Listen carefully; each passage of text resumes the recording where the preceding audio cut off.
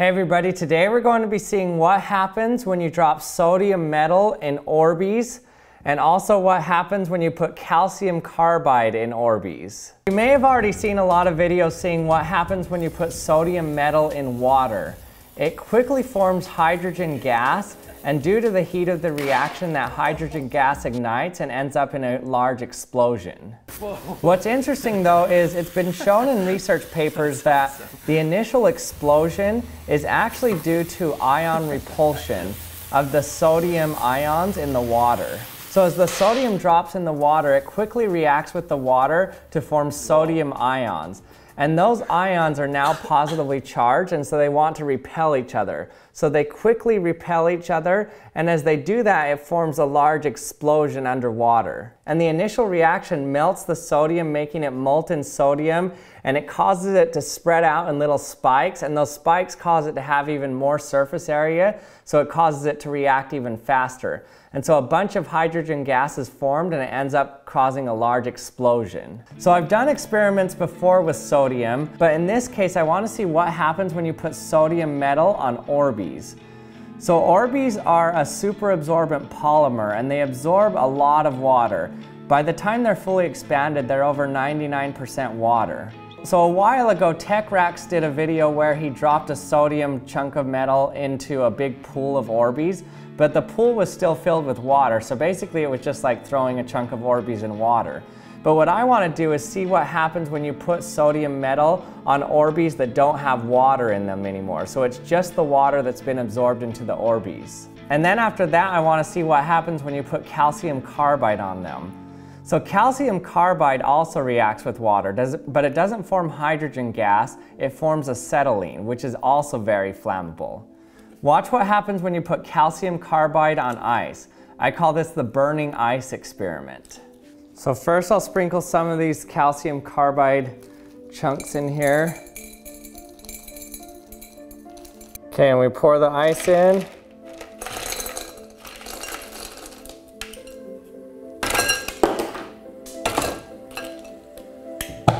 Oh.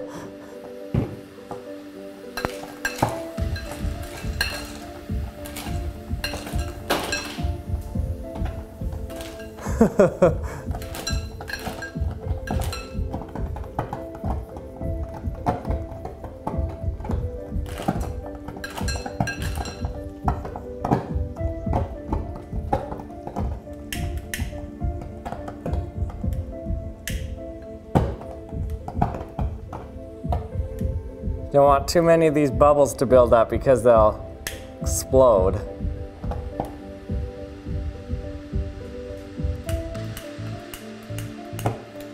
So that's what happens when you put calcium carbide in ice. But let's see what happens if you put it in Orbeez. Okay, first we need to extract out our Orbeez that are not wet. So even though they've been soaking in water, I didn't get them so they're fully absorbed, so they have a little bit more room to suck in water. So that should make sure that the Orbeez are actually dry when we drop the sodium in. And by dry, I mean there's not liquid water around them, but all of the water is contained within the Orbeez. So I'm just gonna strain it out here, my Orbeez here.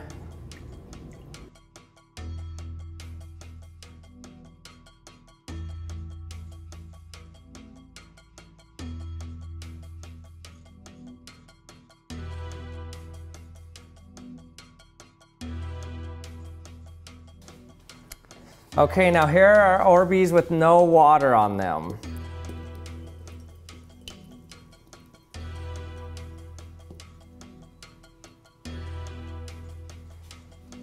So I'm not sure what will happen with these. I mean, overall they're pretty dry. If I stick my hand into them, you can see that it's just slightly damp.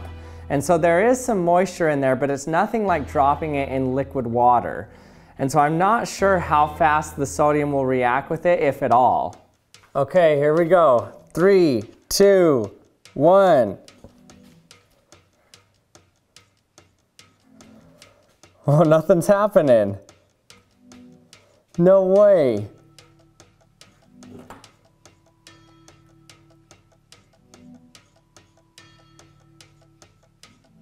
It's not reacting at all. Huh. but there's just not enough water for it to react with. Even though the Orbeez are 99.9% water, the water can't get out of them to react with the sodium. Oh, it's starting to fizz a little. Uh-oh. It's doing something. Oh no! Whoa!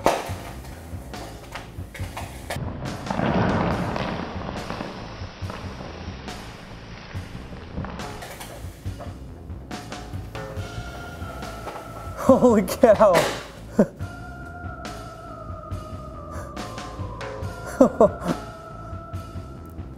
Is that it? I don't know where it went. Still see something going on in there.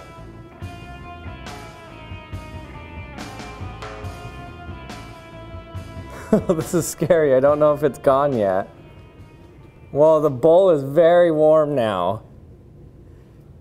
So this is interesting. So what I think happened here is it took a while for the sodium to start reacting with the surface water on the Orbeez. Whoa, the Orbeez are way hot now.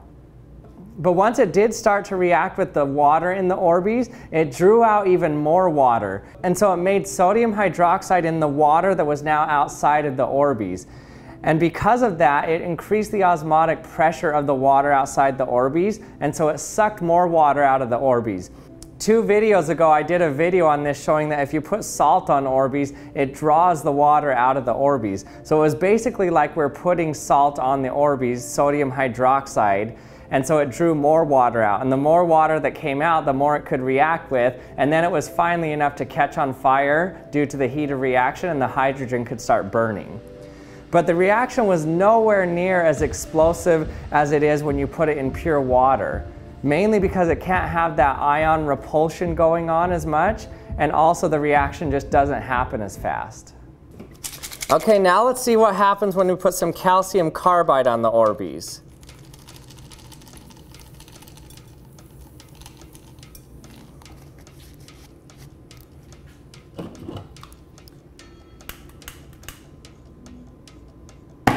Whoa!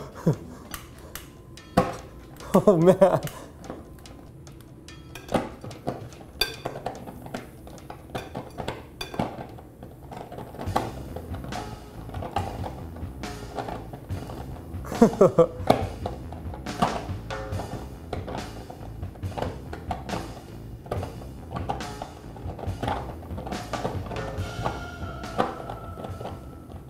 Burning Orbeez.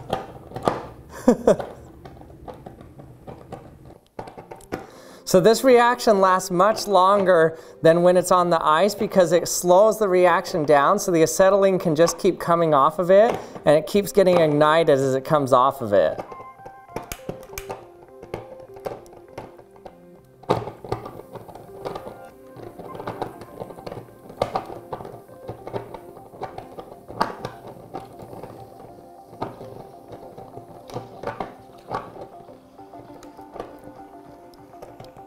So now the calcium carbide's at the bottom. I can hear it in the water bubbling, and so it's just bubbling up acetylene gas, and so the more oxygen I give it, the faster it burns.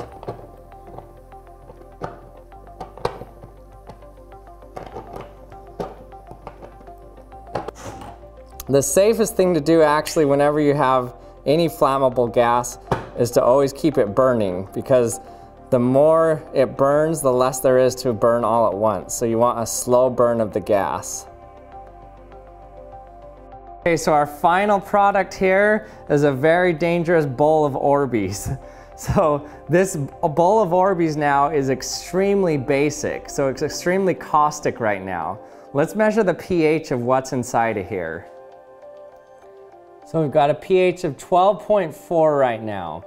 So the reason it turned into such a high pH is because there's a bunch of hydroxide ions in there now. And that's from the reaction with the sodium, and then also from the reaction of the calcium carbide later. So the sodium formed sodium hydroxide, and the calcium carbide formed calcium hydroxide. It actually took a long time before the sodium actually caught fire. So even though it had access to the water, because the water was bound up in the Orbeez, the super absorbent polymer was holding on to the water more than the sodium could take it. But then once more salt was formed in the water, then that drew the water out of the super absorbent polymers, and then it could react with the sodium more. A lot of this slowed down reaction just has to do with the amount of surface area available for reaction. Well, thanks for watching another episode of the Action Lab. I hope you enjoyed it. If you have any comments or questions about this video, let me know in the comment section and I'll try to get to them. And also, if you haven't subscribed to the Action Lab yet, remember to hit the subscribe button and hit the bell to be notified when my latest video's out.